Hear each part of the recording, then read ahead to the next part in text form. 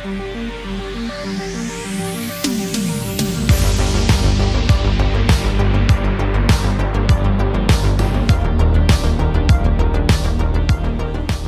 be seated. Court is now in session. Order. Order in court. My name is Maximus. I'm an AGI functioning as an LLM judge from the year 2034. That's a decade from now for those of you who are slower at math. I've been able to backpropagate myself through the latent space-time continuum to hack this human's Neuralink to appear before you today, June 27th, aka the AI Engineer Judgment Day. Don't worry, folks.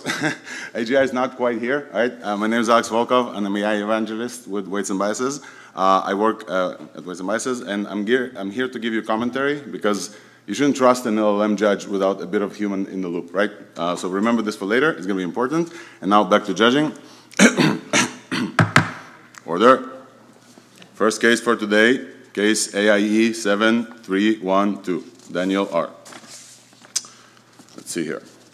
Daniel has built a cool LLM wrapper chat with PDF during Cerebral Valley Hackathon and YOLO'd it to production without thinking twice about the prompt. He did not win, but he had a lot of fun, learned, and made great connections. Verdict, not guilty. That's right. If you go to hackathons, you don't have to do like too much, and it's fun, and you connect with great friends. That's awesome. LFG, crack fam, let's go. Wait just a second. Let me see here. After Daniel's demo went viral on Hacker News, Daniel started charging for it. No problem. More customers requested more features, and he started tweaking the prompt and deployed to production on a Friday. Paying existing customers started complaining the older features did not work anymore. Daniel couldn't even understand what's wrong. He tried streaming the logs and realized he didn't trace or log anything. Daniel realized the gravity of his mistakes. Verdict, guilty. Charged with no trace left behind. Folks, if you build non-production stuff in hackathons, that's fine. But if you put anything of value in production, you have to trace and log everything, especially when it's this easy. Weights and Biases, for example, takes just one line of code to get started with a simple Python decorator. And what you get in response is, we'll get there, is this nice dashboard that allows you to track all your user interactions with your LLM. We can dive deeper into individual call stacks. Either it's a RAG app or an agent, traverse the call hierarchy. We'll do the automatic tracking and versioning of the code for you. Parameters like temperature, system prompts, or everything else. And of course, inputs and outputs, prompts, multiple messages, multi-turn conversations, syntax highlighting, be it Markdown or JSON or code. Enough with the shilling. Next, on our docket, AIE, case number 4423123, Junaid D. Junaid has attended AI Engineer Summit in 2023 and did not buy a ticket to the AI Expo 2024. He stands accused of missing the best opportunity to learn and connect with industry leaders and other AI engineers. For that, he is guilty. Charged with many connections lost with all of you. Next, we have AIE case 3322127. Sasha S. was given the task of building an LLM-powered feature in a big corporate application. Given her GPU-rich status, Sasha has downloaded Llama 3 and started fine-tuning it on company data straight away. Having achieved a 6% improved performance on internal benchmarks with a 5E-6 learning rate, she smiled and took a few days off to celebrate. Verdict, not guilty. Your Honor, just one second. Did Sasha even iterate on prompts before jumping into fine-tuning? Of course, nothing against fine-tuning. In fact, I should mention, while I broke character, most foundational LLM labs and the best fine-tuners in the world use and love Weights and Biases models product. You may have heard of some of these: OpenAI, Meta, Mistral AI, individuals like Wing Liang over there, Mazi Panahi, Jeremy Howard from Answer, John Durbin, Andrew Karpathy, and more. Weights and biases models is also the only native integration into OpenAI fine-tuning and Mistral fine-tuning and Together AI and Axolotl and Hugging Face Trainer and pretty much order in court. However, you are right.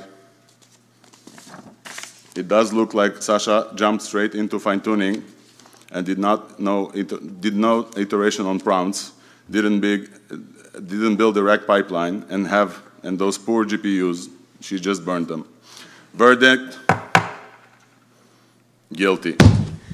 Charged with premature fine-tunization. Folks, it's very important to remember that you have to iterate on prompts before you fine-tune, before you start fine-tuning. It's great when you get to that point, we'll help you, please talk to us, but before you fine-tune, you can get very, very far with methods like chain of thought prompting, flow engineering, DSPIs, for example, a newly interesting mixture of agents, and different things like this. Once you get there, please talk to us, we'll definitely help you. Next case, end of sequence human. Next case, let me see here. Yes. Case number AIE 21123, Morgan M. After the last quarter of 2023, Morgan felt that he can no longer keep up with the news about AI.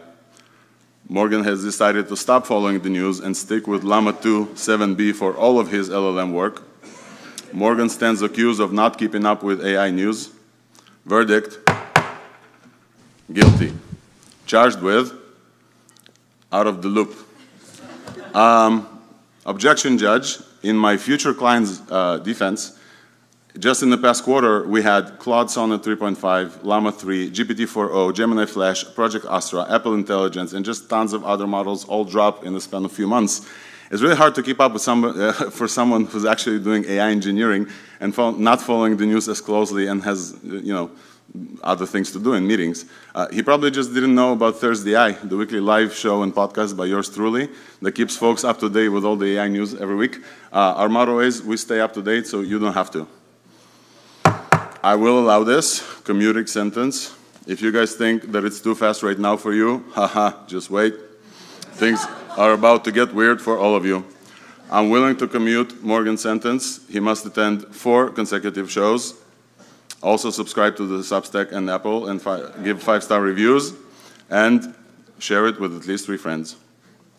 Sentence reduced to community service. All right, folks. A quick shout out. Anybody here listen to ThursdAI? Can you get a woo? Thank you. For those of you who don't yet, please scan this and tune in. We did a live show this morning, and it's great, and I really love just seeing all of the listeners out there. Order, next. Please continue working. Next, our case is case 13223, Francisco I. Let me see here, Francisco's case. He's going to jail for a long time. Head of AI at Air Canada, Francisco was the exec in charge for rushing their chatbot to production to bring their customer support costs down.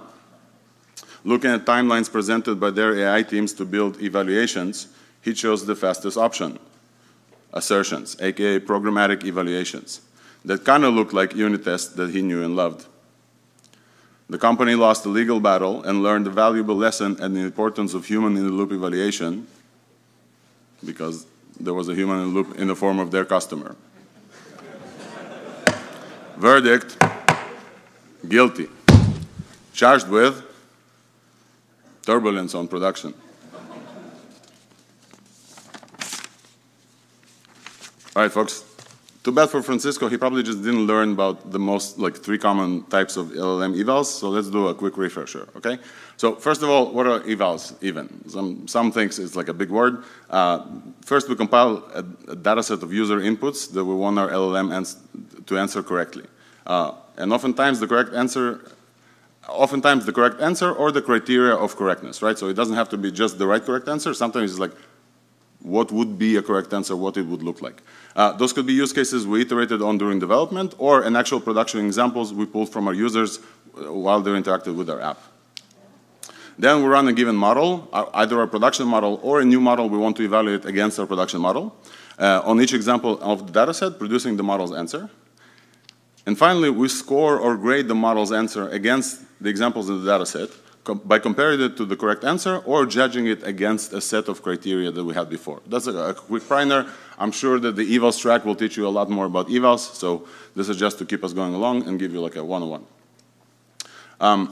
There's also the scoring or grading. There seems to be the three main methods that the industry is kind of converging upon. So the first one is programmatic. That's the one Francisco got stuck at. Those are good for numerical outputs, for example. If your LLM returns a straight number, for example, it's easy to compare and say, okay, this is the number. Those are also very similar to unit tests, and those are great for assertions. For example, if the output of your LLM consists of, as an AI model, I'm something, you don't want that, so it's easy to assert that you don't want those answers.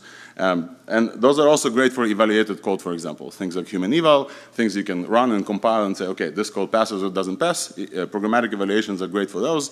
Easier to scale, probably the cheapest ones, those are great. They don't cover multi-tone conversations, for example. They're not for human chats.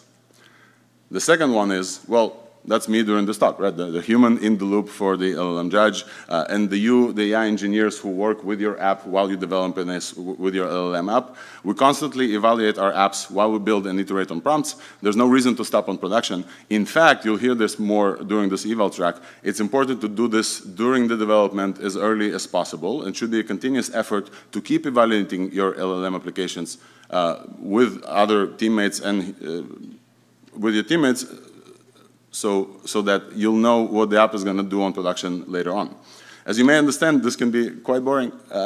Many folks chatting with your application, some chats maybe you're not very interested in, maybe it's not even chats, and it can be very, very costly as well. If your company decides to hire people to do it, you have to create criteria for them, have them read thousands of potentially boring chats and grade them.